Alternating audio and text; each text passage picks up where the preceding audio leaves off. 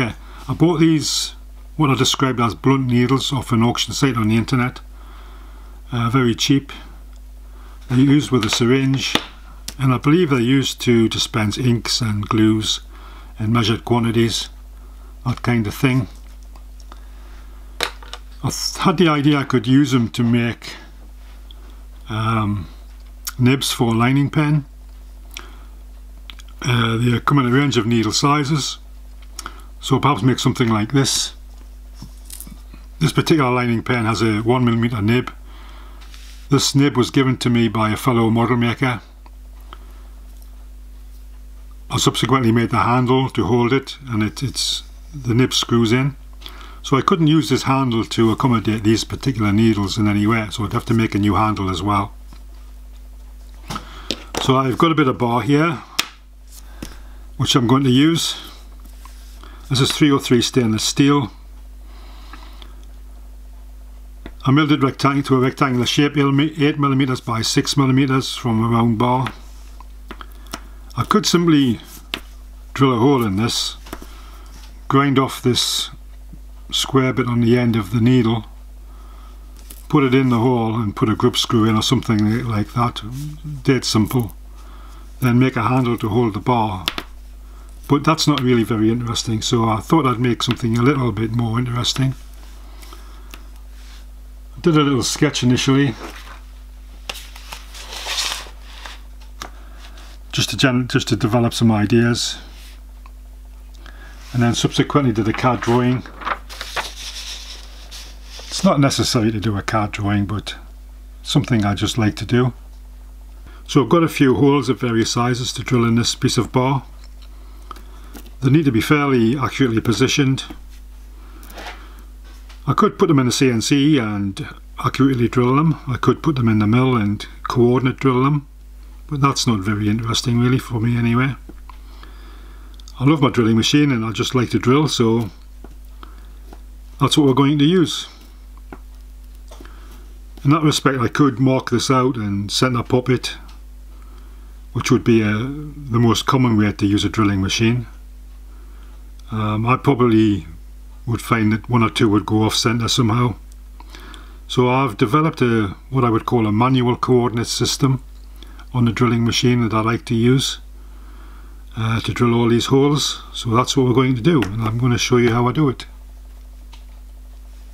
So we're at the drilling machine. So before starting to do any drilling, we just need to check the table is actually square with the spindle, otherwise you could get some errors. So I've got it on here, this side set at 0. It's minus 0.02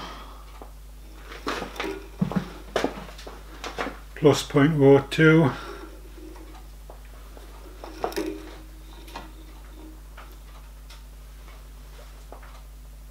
plus 0.05, so it's within around about 0.07mm, 2 or 3 thou. Okay, so I've clamped the workpiece to a 3-to-1 block and set it so that the edge of the workpiece is parallel or in line with the block, so I can use this face as a reference. And I'm just going to use an old broken end mill, 6mm diameter,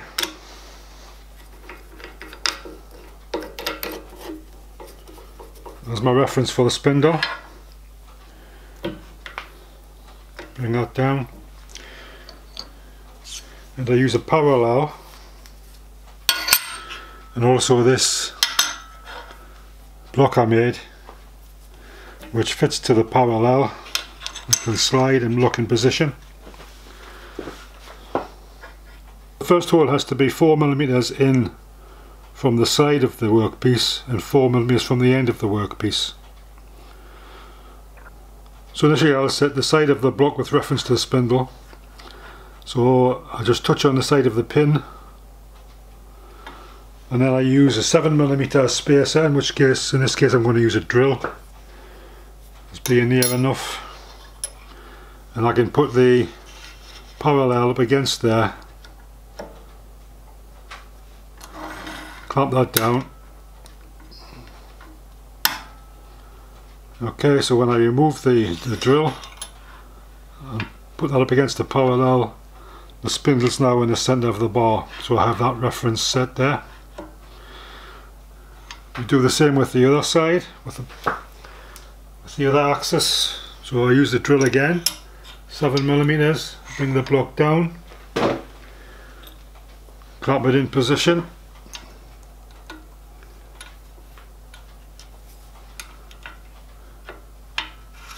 Just check everything's okay.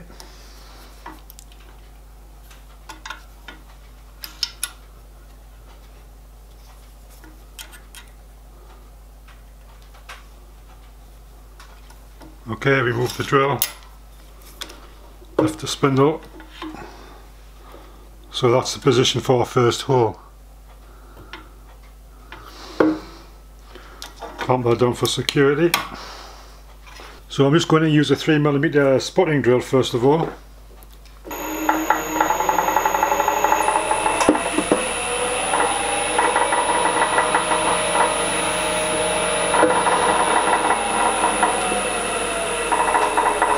Okay, so I'll put a pilot drill in 3mm diameter.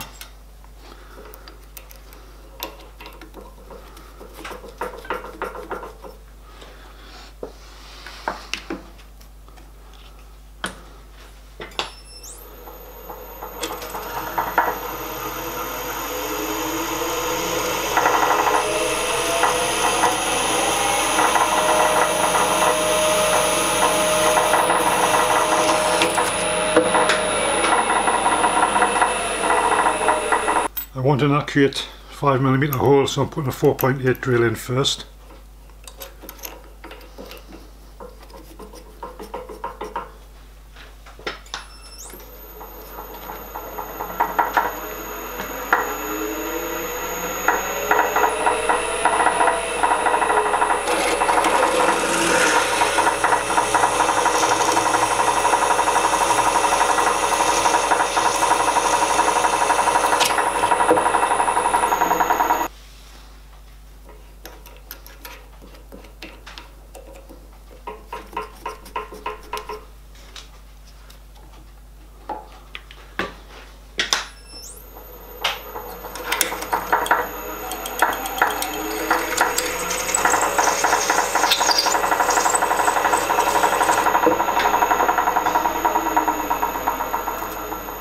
Okay, the next hole is 10.5mm in.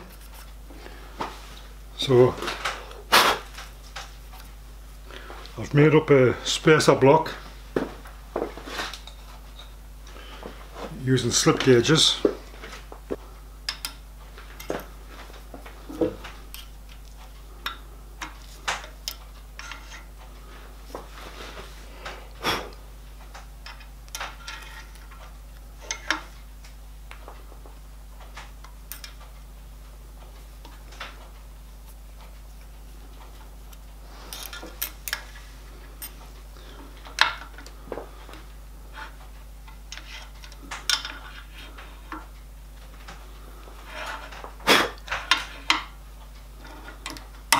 There we go. Spot drill again.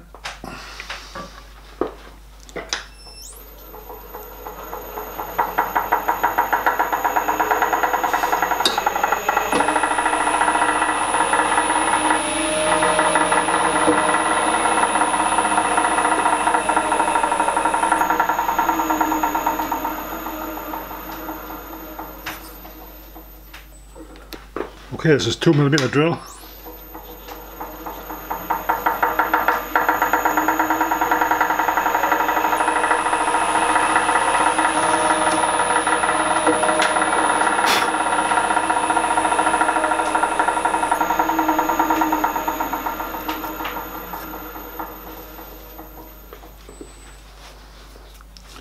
That's it, that's that side done.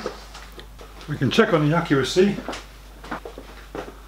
So I'll just measure the thickness between the hole and the side. It's 1.5,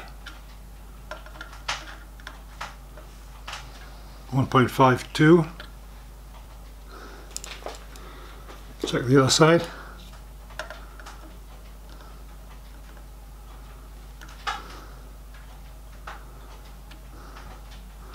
1.49. So that's 0.03, that's a thou difference, so it's half a thou off centre. So I think that's pretty good. Okay, I've turned this workpiece around through 90 degrees. The width of it is 6mm. Got two holes to drill. The first one is for 7BA, so I'll drill 2mm. Then I'll drill halfway down 2.4mm for clearance for 7BA, and then the last hole would be 3mm. So just the same procedure.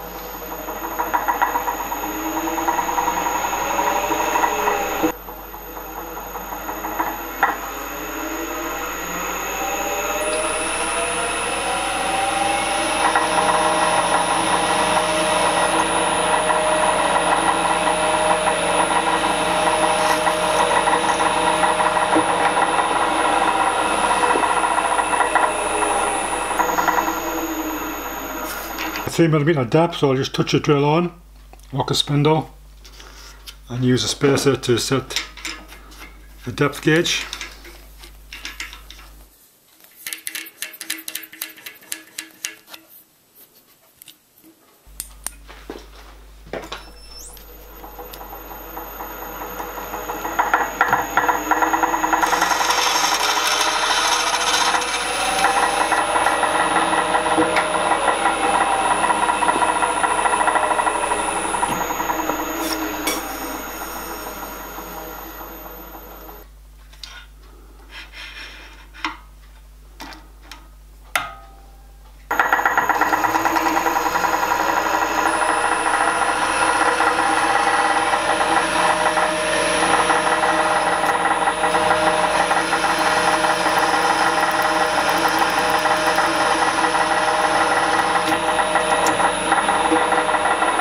Off camera I've machined the flats on this part, so the next thing we want to do is cut the slot down the centre here. So we're going to set up in the mill and do that next. Okay, so we're at the Deckel mill. We want to centre the cutter relative to the workpiece. The cutter's 1mm, workpiece is 8mm. So half of that is 4 and half the cutter is a 0.5, so we need to touch on.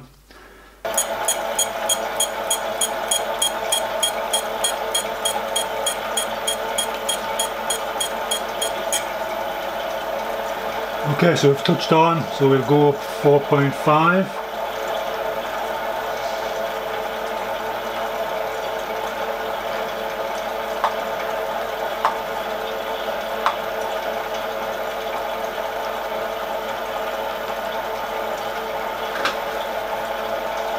So the blade's in the centre. So we're going to cut the two slots, top and bottom. So I zero the digital readout, and I'm going to drop it 1.5. I'll increase it 1.5 first, and I'm ready for a cut.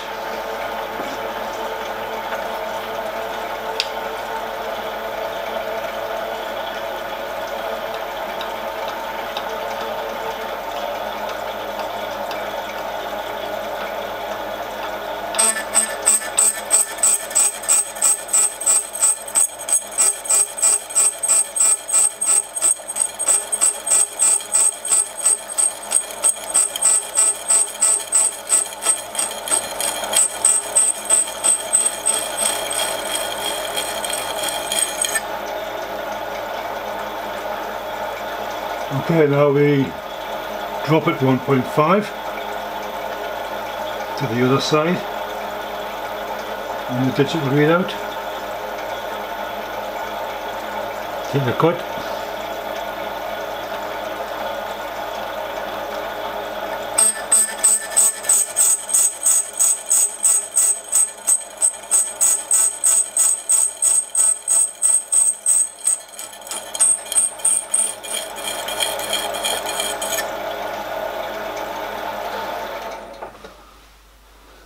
Okay, put it back to 0.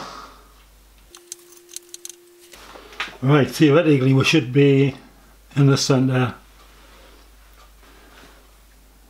We should hit this 2mm hole here.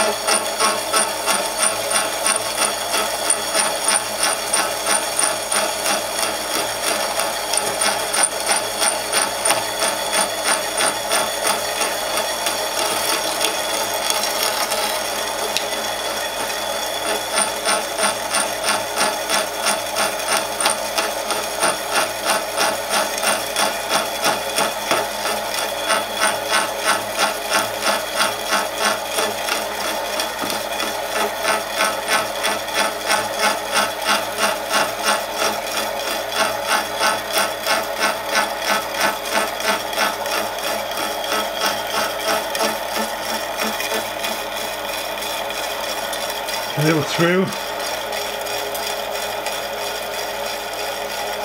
Let's go forwards and backwards a little bit.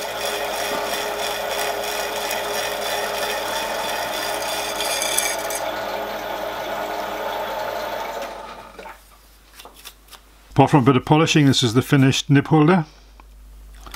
I initially cut it to length. I made these filing dollies, which are silver steel hardened. They're just used to give some guide for the file to file the radius, so they just fit in, locate like this, held in the vise, and then used to guide the file. So they give you a really nice, reasonably accurate radius. The nibs fit very well.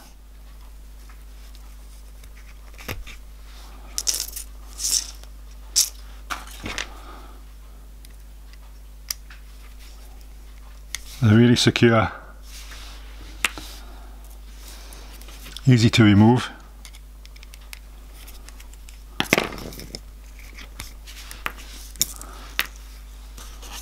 Okay, so all we need to do now is make a handle, cut these needles to length, give it a try, do some experimentation.